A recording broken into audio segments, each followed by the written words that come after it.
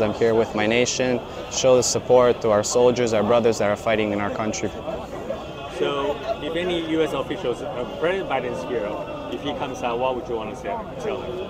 I would appreciate their support very much, and the image that we're trying to display to the world, that this battle it's more than what we think that we're fighting for us. It's a battle for the whole world. And today especially, when we're davening here, this is a day for us. This is what we call Rosh Chodesh, the beginning of the month. Rosh Chodesh Kislev, Chanukah.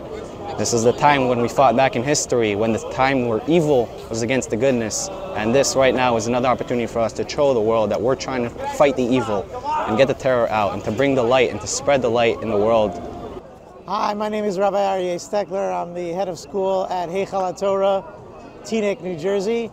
We brought 3 busloads of students, 150 people, teachers, rabbis, parents to pray here at sunrise right in front of President Biden in the White House, to all of our students, to let him know that he should continue supporting Israel and helping bring the hostages back home. If President Biden walk out right now, what would you want to tell him about dealing with this?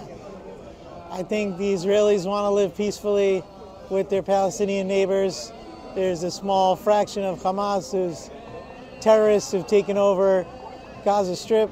It's our responsibility as humans, as Israelis, as Jews, and as Americans to make sure that we rid the Gaza Strip of these terrorists, bring back all hostages, and let the Israelis and Palestinians live peacefully side by side. I'm myself a Jewish student. I'm here to attend the rally for Israel. And what message do you want to bring to the White House or to President Biden? I would first would like to thank President Biden for his support for Israel, and secondly, plead for a better lives for everybody. We're here today to justice. That's the only word that comes to mind. Bad stuff happened. This isn't Israel versus Palestine. This is people versus a terrorist organization, and that's what we're here for. What if President Biden comes up right now? What would you want to say to him? I thank him. I thank him for all that he did for the Jewish people, standing in solidarity.